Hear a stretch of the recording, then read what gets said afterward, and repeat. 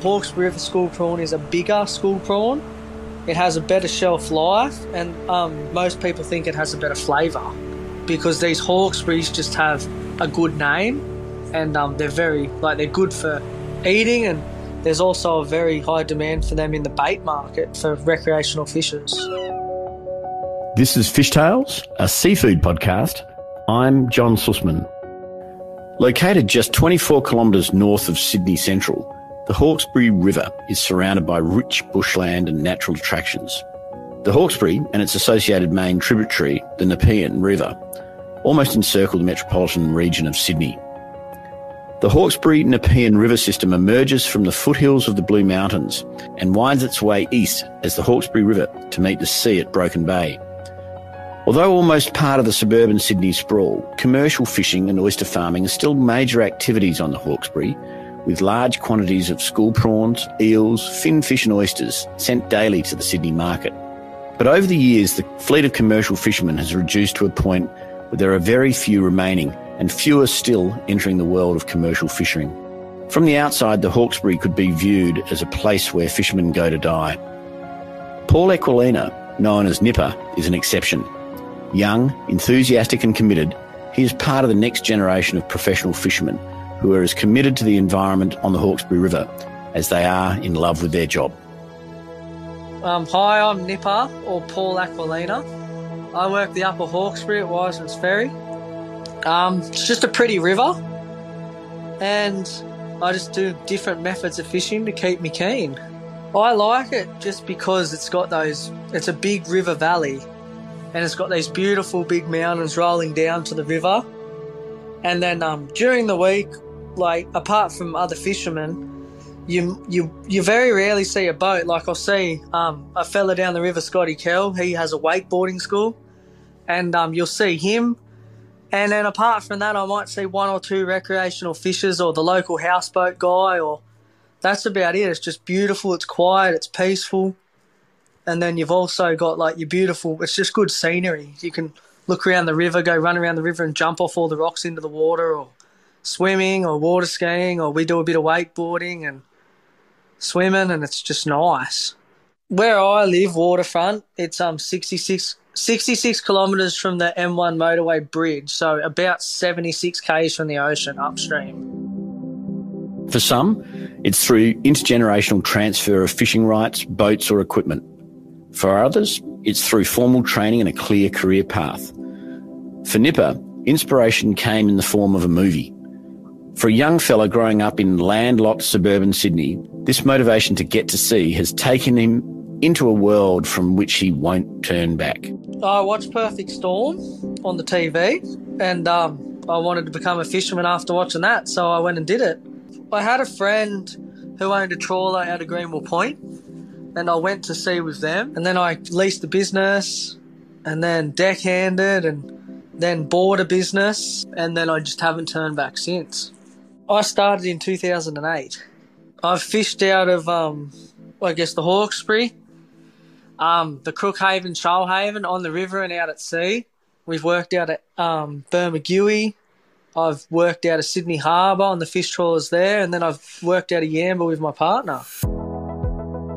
The Hawkesbury River estuary supports the second largest commercial coastal fishery of estuary prawns, oysters and fish in New South Wales, with a wholesale value of nearly $6 million. Fishermen use a multitude of harvesting techniques in the Hawkesbury, including meshing of fish and prawns, hand and pole line fishing, trapping of mud crabs, lobsters and fish, trawling or purse seining, beach hauling and even diving for abalone and sea urchins. For Nipper, his love of one species sees him trawling the upper reaches of the Hawkesbury for the revered school prawn. The Hawkesbury River school prawn is renowned for its unique size, sweetness and deep umami characteristics. It is the standout school prawn in New South Wales, which makes it so popular amongst chefs and highly valued by consumers and for recreational fishermen as bait. I target all your fin fish varieties in an estuarine environment. So we've got our flathead, brim, jewfish, whiting, mullet, blackfish or ludrick as they're called. I sometimes chase hairtail down the bottom end of the river in the wintertime. sometimes chase bull sharks. Then you got your staple species, which is my school prawns and longfin eels. It was always mullet and eels, and mullet pay good money in the wintertime, but to catch mullet we don't like. I don't really like going meshing because it's night work. So then we settled on the eels and the prawns because it's all work in daylight hours. So there was just mainly, it was a daylight fishery, and I'd much rather work in the daytime than the nighttime. Hawkesbury River school prawn is a bigger school prawn. It has a better shelf life, and most people think it has a better flavour. So that's why I went to targeting them school prawns instead of doing it in Tuggerah Lake or doing it in the Hunter or the Clarence, because these Hawkesburys just have a good name, and they're good for eating, and there's also a very high demand for them in the bait market for recreational fishers. I reckon it's awesome. Like, one little prawn can do 3 spawns in its lifetime, and then they can make like hundreds of thousands of babies. So it's very hard to catch that prawn out. And we got a size limit and a mesh size till the little ones can get out. And then also we've got more than 50% of the rivers closed to trawling. So there's still lots of places they can go and hide. And they reckon only 4% of the rivers worked each day because, like, most of us will go and work the same areas you catch them. Not everywhere holds prawns or enough prawns to keep targeting. So I really reckon it's really, really sustainable. I can't see anything wrong with the practice we do. Eels are the best because you pretty much make an eel trap, put bait in it, leave it out all night and check it the next day. It's a very easy, low-cost fishery. The only problem with that fishery is you've got to keep them alive, and that's where the costs come in when you're running tanks or air, or and then you've got to run them around, deliver them, and because they're not a very, wanted species, they can be hard to get rid of, so you're always running around. But the catching part's easy. It's just bait in a trap and check it the next day. Estuary prawn trawlers have been operating in the Hawkesbury River since the 1940s. They use otter trawl nets, which include mandatory bycatch reduction devices. Otter trawl nets are nets that are pulled through the water column, the mouth of which is held open by 2 large doors attached to either side of the net. The fishery operates within a complex system of temporary and permanent closures, gear controls, and management measures designed to ensure that fishing has minimal impact on the sensitive habitat such as the seagrass beds. It's a highly controlled artisan fishery which is innately sustainable. If we're working out front of my house, I just roll out of bed when the kookaburras call, which is just before first light. And I'll roll out of bed, I'll run down to the boat, I'll check the oil, engine oil, gearbox oil and water. I'll put all the hatches back on, I'll start it. I'll walk up to the shed, go get the ute and fill it with ice, and then take it down the boat and fill the boat with ice. And then I'll run back up the wharf, and the kids will wake up when my car comes past. So I'll run back up because we live waterfront, so it's only 10 metres from the boat. So we run back up the house and say bye to the kids and maybe have a bit of toast, and then I'll jump on the boat and go to work. But if I'm down the bottom of the river, I've got to leave at like 3 o'clock or 3:30, and then I've got a long steam or jump in the ute and go down to where I leave my boat, and then put a boat in to go to my mooring, and then jump on the boat from the mooring. So just depends what's going on at the time of year and how much rainfall we've had. We tow a trawl, so we've got an otter prawn trawl set up, which is otter boards, which are doors. They go on the bottom of the river and spread the net open. And just to find a prawn, you pretty much understand what's going on, and then you'll kind of do a shot, which is towing the net or towing the trawl. And you'll tow it at a depth of an area, and then they might not be there, and you might work a bit deeper or shallower until you find them, or you'll go to a new area. But it's mainly just what you know up in your head. Like, you've got to actually just do the shot to find out. Before we winch up, which is pulling the net in, I fill the sorting tray with water, And then when the net comes up and that, we spill the bag, which is the cod end, we spill that into the sorting tray full of water. We sort the odd fish we get, which we very rarely get any. Picked a few leaves and mangrove seeds and sticks and sometimes the odd clump of mud. And you pick them out, and then once they're all clean, I push them into a box or onto the riddler, which is a grading thing, which is we'll make the big prawns go to the bottom and the small prawns will fall through the holes and stay up the top. And then they'll go straight into me either a slurry or into the cooker or straight onto ice in boxes in the ice box. You unload the boat, whether it's unload one boat to the other boat, to drive back to the boat ramp, to pull a boat out, to then jump in the car and drive the prawns home to package. Or I tie up at my own wharf and unload the boat onto my ute, park it in the shed, and then put the prawns in the cool room, and then I'll go inside and see the kids and Alex and have some lunch or afternoon tea or whatever and hang out for an hour, and then we'll all go down to the shed together and pretty much spend all our afternoon to about 8, 9 o'clock at night packaging. The life of a commercial fisherman is one of constant unknown.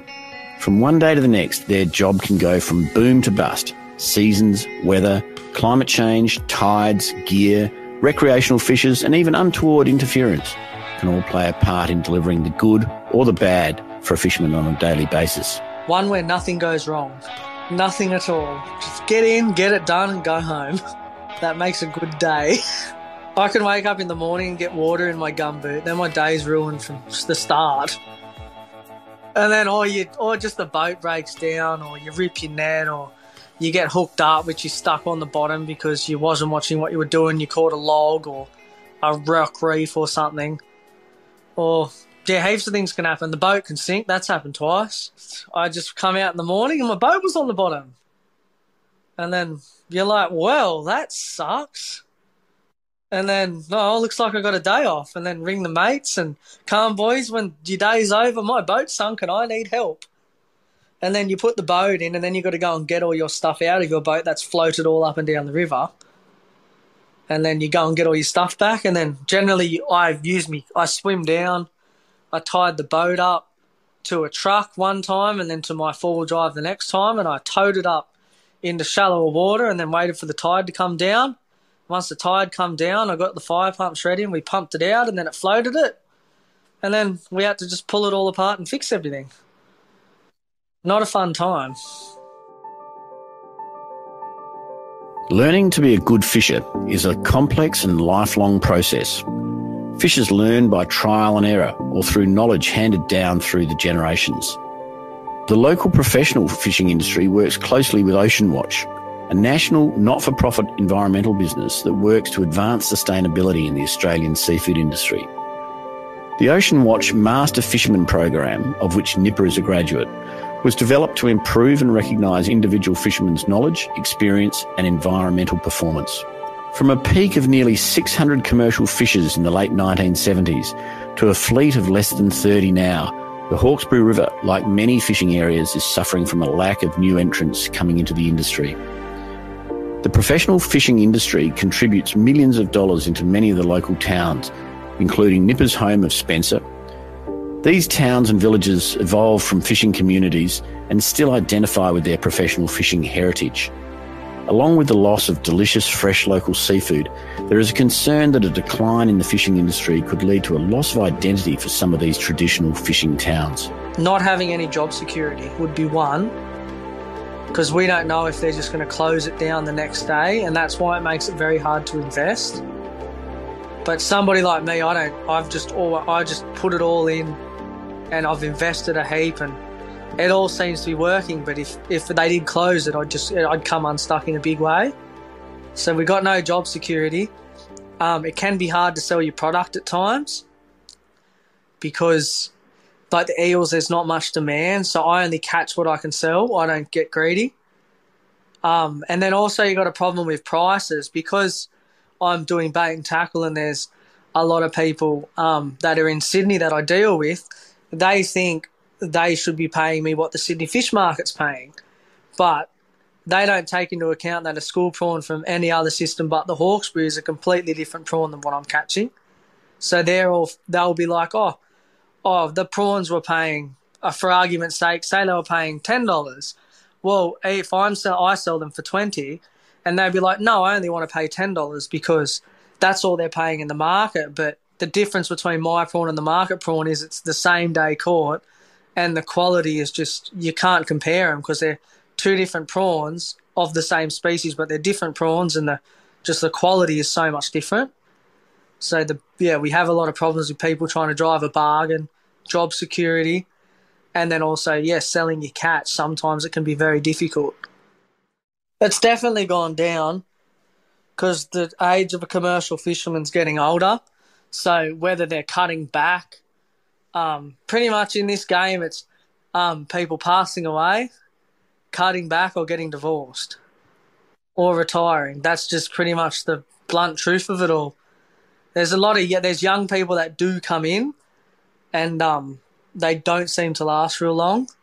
Some people are lucky, and I guess some people just aren't, and it just hasn't worked for them or their lifestyle. So for my lifestyle, this works great. It seems to be working, and I see a very little number of young people coming in because you can make more money doing other things. And some people don't have the passion for it. The people that come in and start because they think you make a heap of money out of it, they're the first to go. And then other people, and then you'll get your few that stay. But the main thing is that it's definitely an aging industry where most people that are doing this industry, most of them are in their retirement age, and they've done it as just a hobby. Like they've bought into it as a hobby, or they've bought in at a later stage of life just because they always wanted to give it a go. But there's definitely, I'm the youngest on the Hawkesbury. I don't know anyone younger than me. Most blokes, there's a few blokes in their 40s, and then the rest are in their 50s and 60s. There's blokes in their 70s, and then there's two old gentlemen down the bottom of the river, and I think his father's he's 98 or 100, I think, and they still work together, his father and son. Nipper is an eternal optimist with enthusiasm that is as infectious as it is inspiring. With partner Alex, who is also a professional fisher, they plan to build their business, exploring other fishing opportunities, and to shorten their route to market, building out direct relationships with both chefs, retailers, and even consumers. We're going to buy a place. That's one thing, because we're in a waterfront place now, and we want to buy on a mountain so we can have a cool lookout. So we're looking to buy a house in the local area, and then we want to start Alex off in my other boat and get her doing that. And then we've got to make our boats more kid-friendly so we can take a kid to work each. And we would like to then eventually, in the next 5 to 10 years, I'd like to buy an ocean boat and expand and chase king prawns and still keep the river boat to do school prawns, but we'd also really like to go and do king prawns and then focus more on instead of a bait and tackle industry, more of a cooked market, and catching big, beautiful, big cooked prawns, and have a place up the coast somewhere where you can go and chase your prawns whenever the weather lets you out, whether that's 3 days a week or 7. And we're hoping that we could set our boat, whether we do cooked prawns out of her boat and I stick to the bait, or we were actually looking at doing a live prawn. And because live prawns you obviously get a better money for, whether the live prawns for the bait and tackle industry or whether it's more for a restaurant-based industry. So we've just got to, I've been playing around, working out how to keep them alive and stuff like that. But the problem is room. So if you have all this water and tanks and aerators and stuff taking up all this room, well, you're not really going to be able to put the hours in on that boat, so you'll run out of room. So, we're looking at how we're going to do it efficiently, and then we've got to work out how we're going to get them from our place to, I guess, in Sydney, which is a good hour and a half drive by the time you get anywhere. So, we've got a bit to look into that, whether we put a worker on to deliver or we do it ourselves, or we have people come get it from us, or we've just got to work out what we're doing, because we've already done all that live eels and stuff, but the prawns are a lot harder to keep alive than the eels. So all the tanks and all that kind of thing and the infrastructure I've already got in place is all got to be done again to do that.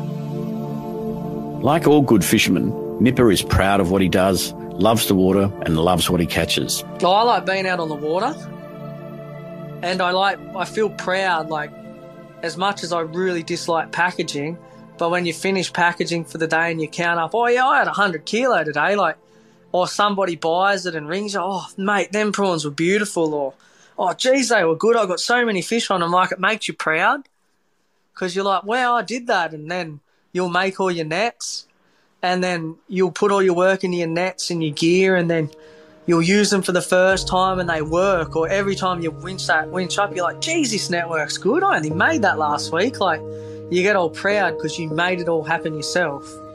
Although the commercial fishing industry faces many challenges, there are some bright signs for the future.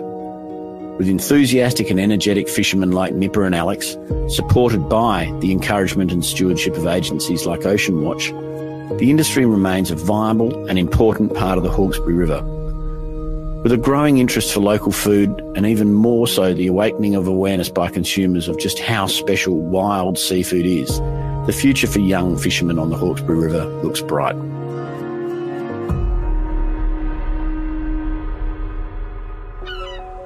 This is Fish Tales, a seafood podcast. A Deep in the Weeds production. I'm John Susman. Follow us on Instagram at Fishtails Seafood Podcast, or email us at fishtalespodcast@deepintheweeds.com.au. Stay tuned for more tales from beneath the surface of the seafood world every Friday on your podcast app.